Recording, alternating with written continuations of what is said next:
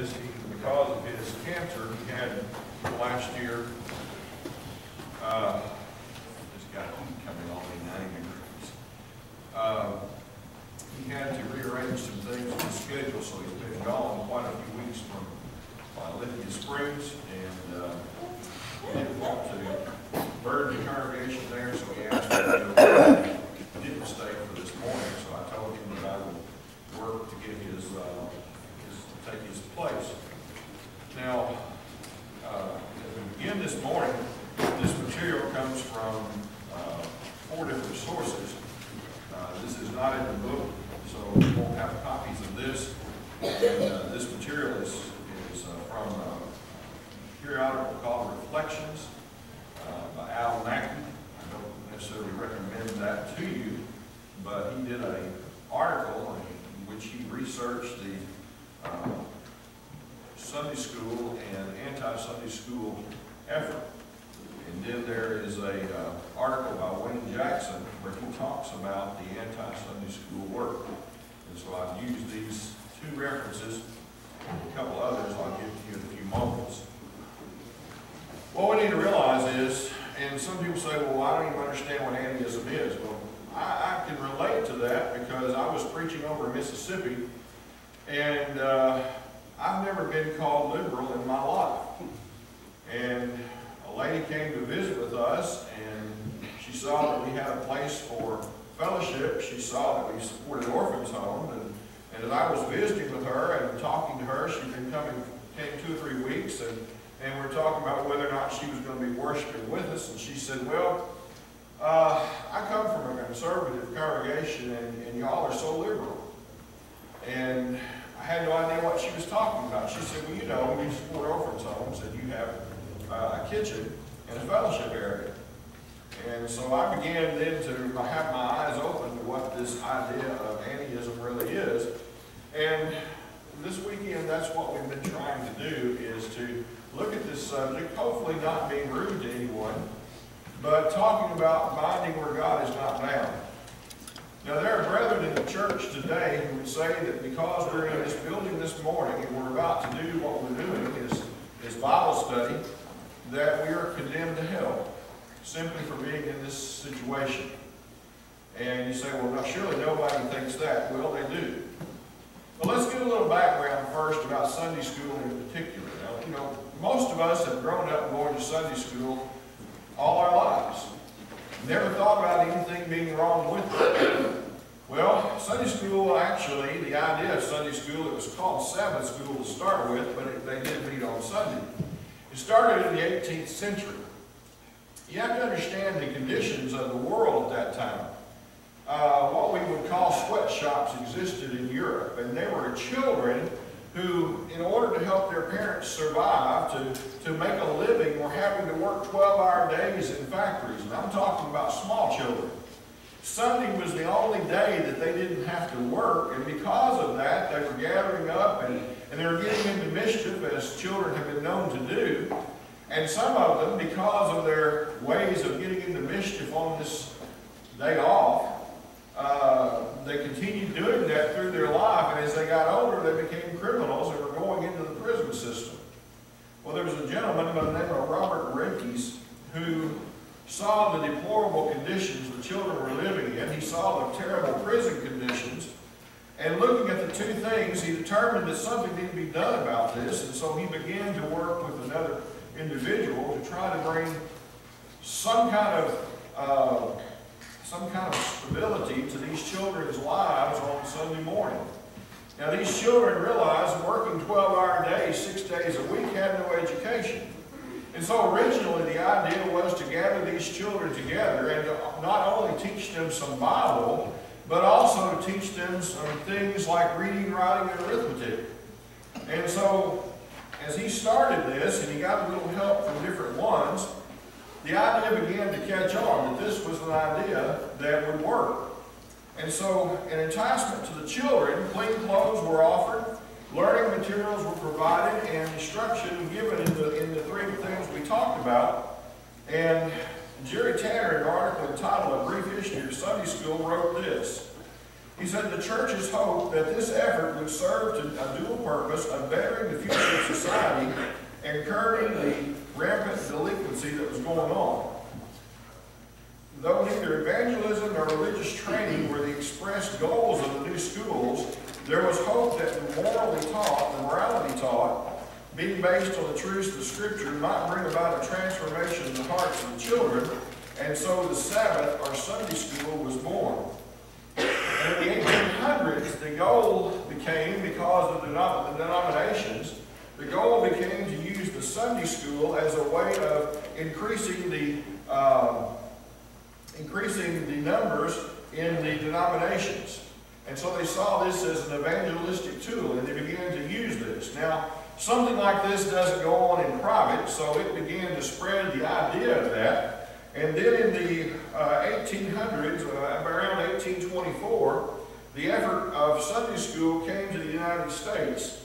And again, the idea was to organize, to evangelize, and to civilize. Well, following the beginning of the Sunday school effort here in the United States, the idea began to catch on with more and more with the different denominations, and so the Sunday school idea became something that was just taken as for granted. But as you might expect, anything that comes up, any new concept that comes up, there's always been an element of fierce opposition that comes up from someone. And the Sunday school was no different. Now, one of the brothers mentioned yesterday something that's important for us to remember. We have the Restoration movement going on both in Europe and in the United States. Now, in the Restoration movement, there was the Stone and Campbell forces, and these were some of the leading men of getting the church started. Some of these individuals were so skeptical of anything different, and they had a reason to be. They came out of groups that, the denominational groups that had different ideas than what the church actually stands for. And so they were afraid that if the Sunday school idea caught on, if this was something that people tried to do in the church, instead of it being a tool to help increase the knowledge of individuals, they saw this as a way that the denominational way of doing things could creep back into the church, and so they opposed it. Now, in 1830, a Baptist association in the state of Illinois, and when I say these things, understand, if you've not studied about the Restoration movement, as they were coming, and Campbell put it this way, coming from darkness into light, I'm paraphrasing what he said. As they were coming out of those things, for a while they were doing certain things that the church ought to be doing, but they were still hanging on to some of those denominational feelings and some of those denominational terminology. And so as they were coming through that era and changing, they were beginning to see, and they were dropping off things as they went. They'd study more, they'd see this was wrong, they would change the way they were doing things. In 1830, the Baptist Association in the state of Illinois passed a resolution which said in part, "We as an association do not hesitate to say that we declare an unfellowship with the foreign and domestic mission and Bible societies, Sunday schools, and all other missionary institutions. Many of the Baptist churches in the Midwest at that time adopted this anti-mission society, anti-Sunday school position. There was, they had become independent efforts to do the work of the Lord. This was what they were afraid they were going to do. Now, if you've ever studied about the missionary society, and I think Brother Crow mentioned it yesterday, the missionary society seemed like a good idea. And a lot of times good ideas come up in the church, but we need to go back to the Bible and see if this is what's actually the case. The work of the church, one of the works of the church is evangelism, and the church is supposed to be done through the church. The missionary society was a different entity altogether. And they determined they would gather in a bunch of missionaries, like Brother Grubb sitting here. They would take him, and they would have him work for them. But it wasn't the church doing this, it was the missionary society. And they would send him out to different places. You say, well, he's evangelizing. Yes, but you see, they had taken over a work of the church, separating themselves from the church, as it were. And this was wrong. And so the individuals saw the Sunday school doing the same thing. So separating, as we do in here, in the different classes, well, actually in the beginning they didn't separate into age groups. This was something I was telling Brother Grubb. I started reading a debate that was held in 1824. I'm not sure of that date. You know how my mind is now. Probably 1924. It was. Thank you, John. Keep me straight. Between a man named Warlick and Phillips. And I got engrossed in reading that because in some ways it was almost comical. In some ways it was so confusing because the fellow who was taking the anti-Sunday school idea would say something in one paragraph, contradict himself in the second paragraph. But anyway, so you can see why these congregations of the church were so leery of Sunday school, because they didn't want it to become like the missionary society. And so in the churches across, most of the anti-Sunday school congregations have also divided themselves over an issue, other issues. And we talked about some of these yesterday. We're going to continue talking about some of them today. But in this article, and this was from Mackey's paper, The Reflections, he said, many of them are one-cup advocates regarding the use of multiple cups. I found it interesting. Well, it was funny. Yesterday we had a visitor with us, and afterwards he said, you mean people would actually believe in just using one cup to take the Lord's Supper? And I said, yes. He said, do you know how sick you could get by doing that? And I said, yeah, I do. I'd always want to be on the front row and get it first. And after that, y'all can do what you want. But he said, I just can't believe that. Well, people still believe that today. So anyway, many are one-cup advocates regarding the use of multiple cups as being apostate and bound for hell. Now again, we're not trying to be rude or unkind to anyone in what we're talking about here. But sometimes common sense has to play into what you're doing. And telling me that we're going to hell because of that tray of multiple cups here isn't even reasonable. Brother Vaughn's going to talk to us today about the one-cup issue, and I hope you'll be here and listen to what he says about that, because you'll find out the one cup used when the Lord was instituting the Lord's Supper. At that supper, there could have been up to 4 different cups. And nobody ever researches the words. That's one of the problems of all this, is really looking into the words and seeing what the words actually mean. And the other thing is opinions. And opinions want to be law. I'll give you for instance. A few years ago, this is kind of off my topic, but a few years ago, we had a problem with men coming to the Lord's table with clothes that seemed inappropriate to some of our older members. We had people coming up here in shorts. We had shirts that had different kind of signs on them. And so in the men's meeting, it was discussed, and it was determined that we needed to do something about that. Well, I usually wear a coat and tie and a jacket, well, pants too, but a suit. That's what I believe. When I come to worship God, when I come to study God, I don't think I need to dress like I'm going to a football game. I just don't believe that. I'm not raised that way. And you may do it that way. I'm not binding what I wear on you at all. But I'm just telling how I feel about it. If I went to my mom's funeral, this is the way I dress. I came to worship God. I'm going to dress as good as I did for my mom or better. It's just the way I feel about it. Well, the men decided that we would make a rule that if you're going to wait on the Lord's table, you had to wear at least a collared shirt, a decent pair of slacks, and dress shoes. And I saw all their faces, and I saw how excited they were about this, and they just knew I'd be voting yes on this, and it got to me and said, well, I oppose that. And I could see some of them, what are you talking about, Riley? You dress in a suit and tie. Why do you oppose this? I said, because we can't make a law God didn't make. God has not said a law that says I have to come to worship Him dressed like I'm dressed or in a certain way. I think we can suggest that as the men of the congregation, as a congregation, but we can't make it a law because God didn't make a law. And so we had the suggestion that we wished or we would ask the men to dress appropriately to be a part of worship. You see, we could have gone on and done that, and I know congregations where there is a rule that you have to wear a coat and tie, or you can't wait on the Lord's table. Well, that's a rule God didn't make. Now, it can be suggested, but it's saying somebody's going to be lost, or it's sinful to do that. That's going beyond. That's binding where God hasn't bound. Back to my lesson. I found this quite interesting.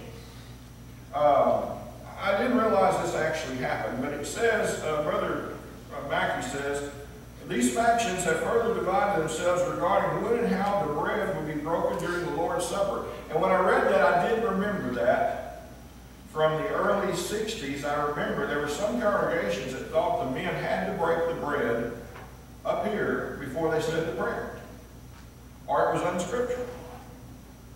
And I see some of these faces like, what in the world is he talking about? These were issues that were important to some people at that time. Some feel that it should be broken before the prayer by one administering the meal, and normally in those cases there'd be one fellow who stood here the whole time, and there'd be four fellows who passed it around to the individuals in the congregation. And that one person was supposed to break the bread before he said the prayer, because if you read there where Jesus instituted the Lord's Supper, they would say, well, this is how it's supposed to be done. Well, others feel it should be broken after the prayer. Thus we have the bread breakers and the bread pinchers. And we have the wine only and the grape juice only. Now I remember this one. There was a time in the church where if it wasn't truly wine that they made themselves, by the way, illegally, then it couldn't be used on the Lord's table. Well, it says fruit of the vine, and so they were making a law that God didn't make. The one-cup issue versus the multi-cup issue groups, and on and on. And so there are many things that came up during this time. In the early days of the Restoration Movement, many opposed the Sunday school idea. The Stone Campbell movement, as I talked about earlier, was largely opposed to that group. Now, I want to move on. I can't give you all this information. I gave you the references so that you can look this up. There was one thing that I did want to point out. Some of the churches of Christ who took the exception to the idea of having the Bible school for the simple reason you can't find Bible school in the Bible. Well, Brother Acuff in his paper, and then in that debate that I was reading, or am reading, and in Brother Jackson's article, talked about the fact that as you study through the Bible, you find different times where teaching was done, but it wasn't in an assembly where they'd come together to worship God. So what did they have? Well, they had class. When Jesus was talking to the woman at the well, what was he doing? He was studying with the lady, actually. He was teaching her. When Jesus was taught us what we call the Sermon on the Mount, well, there was indications there that basically this could have been a classroom situation. Now, we think about, is Sunday school in the Bible? Well, the word Sunday school is not in the Bible. Find the word prayer meeting in the Bible. Find any other number of words that we understand are part of what we do, and they're scriptural to do them because the Bible, by inference, teaches those things, and sometimes by example. We have the example of teaching being done as we go through the New Testament. Now, I can't get to all those passages this morning, but they would say if you can't show book, chapter, and verse where it shows the word Sunday school, then we shouldn't do it. Well, now let's think about that. The problem that comes together is taken from 1 Corinthians, where Paul, I don't have the passage before me right this second, where Paul talked about the congregation came together. Okay, Paul was in the city of Corinth for approximately 18 months. Now, I dare say Paul was a little bit evangelistic, wouldn't you? And the congregation in Corinth grew. Well, when they came together, and he was discussing there when they came together to take the Lord's Supper, we discussed that yesterday, how they were mixing it with the love feast, the Lord's Supper with the love feast. When they came together, the congregation there, it's possible, was probably too big to meet at anyone's home. Now, let's take the congregation here. We run anywhere from 70 to 100 most every Sunday. Whose home would we want to open up to have worship in? Whose home is big enough? Well, I dare say none of our homes are big enough to facilitate what we need to do. And so we came together as a group and we built this building. Now, is this building holy? No, it's not. This building is brick and mortar. It's paint, it's nails, all those things put together. Now, we've come here this morning and we're going to worship God. We're going to have a worship service at 10:30. Now, when we come together to worship God, we all come together in the same place. And that's what the Bible teaches. But we've decided as a group, and we could do this or not. There's no law that says we have to meet and have Bible study. It's not there. But as a group of individual Christians, we came together, and the men of the congregation determined that we would come an hour before worship and study God's Word. Now, the problem with the anti-Sunday school group is they say that any time the congregation comes together, it should be to worship. Well, let's think about that. So anytime we get together to worship. Well, what if we go, let's just say we rent a building, I don't know where there is one around here, to just have a fellowship together, but the whole congregation comes together. Are we worshiping? Well, no, we're not worshiping. We've come together this morning to study the Bible together, to better ourselves, and it's an expediency. I want to get over to Brother Jackson's thoughts on this because he had some great ideas in teaching. He says, the question we are asked today is it scriptural to separate into different groups, mostly divided by age to teach the Bible. And now here's another problem that came up with the Sunday school group, or the anti-Sunday school group. For a while, it seemed that they were okay with coming together as a group and studying the Bible. And this is just some of it. You have to understand this. When you're talking about Andyism, you'll have a group here who may not eat in the building, who may not support orphans' home, who may not have Sunday school. And then you'll have a group over here that lead in the building, and they might support an orphan's home. It's doubtful, but they might. But they won't divide up into age groups. Now, there's a congregation not too far from here. I'm not even sure which direction it is now, I think it's that way. But they don't believe in having classes, so they're anti-Sunday school. Well, now, some of you have children. And your children, you want to learn the Bible. Now, you visit around in the area, and you come to us, and we have Sunday school, and we have great teachers, and you see your children learning the Bible, but then you go there, and there's no Sunday school. Well, then you decide to go worship with us and not them because you want your children to learn the Bible. Well, what they found out in this area, at least, was their numbers were beginning to fall, and so they decided they'd fix that. And so now, they don't have Sunday school at the building. They meet in people's homes and have classes. Now, they'll have small groups all across the community teaching people the Bible. But they still won't have Sunday school at the building itself. Do we see the fallacy in what they're doing? They're having Bible study. It's just in the homes. And one of the things they tried to bring up, or did bring up, was the fact that parents should be teaching their children in the home. I'm into that. But they thought that's the only place it ought to occur. So when the congregation came together, it was just to worship. So the children ought to be taught at home by their parents. Well, what the people who believe, we believe, is not only do we need to be studying at home, but we can come together. We have facilities here. Let's study the Bible before we come in here to worship. And think about that for a moment. What better way to get ready to worship God than to study God's Word for an hour or so, 35 minutes, before you come to worship God? But you see that? No, we can't do that. Well, Brother Jackson said, the question we are asked with today is it scriptural to separate in different groups? Those who oppose doing this have refused fellowship with Christians who have Bible classes, and that's a fact. We had a lady who worshiped with us for several years, and when she first came to us, I talked to her, and she had been coming for a while to see if she was going to worship with us, and she said, well, I've been withdrawn from it. So I questioned her. I said, well, let's talk about it. And so she showed me the letter she was withdrawn from because she visited with us one time on a Sunday and worshiped with us, and because of that, the congregation withdrew from her because they're the only scriptural congregation they believe in the entire area. Now, you talk about radical. That's radical.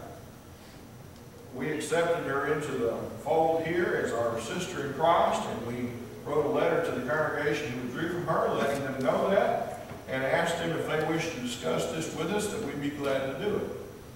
We never heard from her. Brother Jackson wrote, no one in this writer's knowledge has ever contended that the church absolutely must teach by means of the class arrangement. And that's true. There's no law in God's Word that says we have to meet an hour before in order to have Bible study. It's just not there. But as he said, I've never heard of anyone who would say that that's a law, that we have to do that.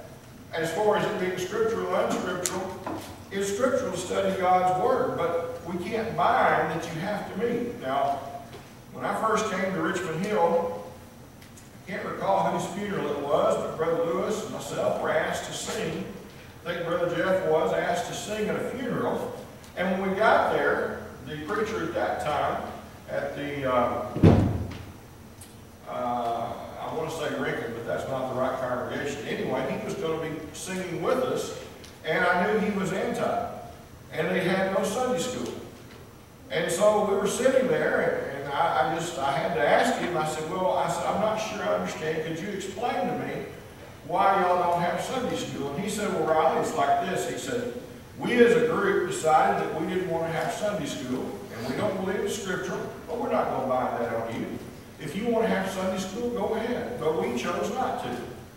Well, now, I can't argue with him on that. Now, I think it's unwise, but he wasn't binding. They weren't binding the fact that you had to have or didn't have to have Sunday school. But you see, most anti-Sunday school people don't hold to that idea. Brother Jackson continued in his article talking about, I think it was 6 things that we need to look at. First of all, there's expediency. We talked about that a little bit earlier. Now, he says those who hold to the anti-Sunday school, and I like how he put this, the anti-Sunday school belief have a failure to understand the difference between specific and generic law. Now, you say, well, I don't know if I understand that either. Well, specific law is divinely imposed obligation. That's something God says, this is the way you do it. When we worship this morning, we're going to take the Lord's Supper. That's the fruit of the vine, and that's the unleavened bread. That's specific. God told us that's what we got to do. But generically, he didn't say how we partake of it. Well, he told us to take of it in a worthy manner, but that's not what I'm talking about. He didn't tell us whether we had to have 1 cup or 100 cups. He didn't tell us if we had to have individual pieces of bread or just 1 piece of bread. And so that's allowed our liberty to determine how we're going to do that. Another example, we're told in Mark 16:15 to go preach the gospel to every creature. But that's a specific thing. We can't add to the gospel. We can't take away from it. That's specific. But how are we going to do it? Brother Grubb, in just a few moments, is going to talk about radio and television. God didn't tell us to use radio. He didn't tell us to use television. He didn't tell us to use the internet. He didn't tell us to use the newspaper or bulletins. He left that up to us. But the gospel is to be spread. And so there are specific and generic laws.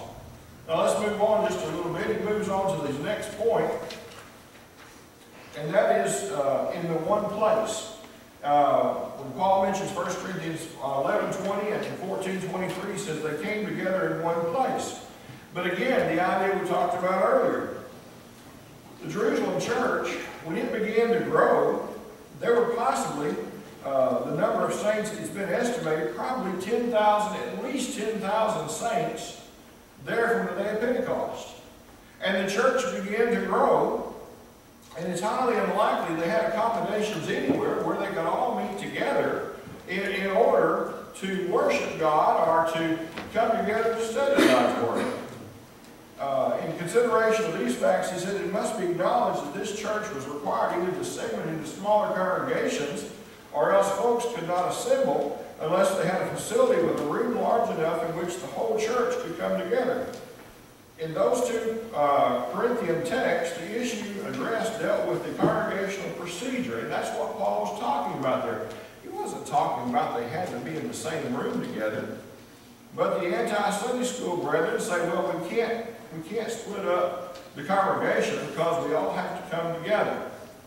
Well, we come together to worship, yes. Now, this is something that I oppose, and I was in a congregation not too many months ago worshiping, and as worship began, the man making the announcements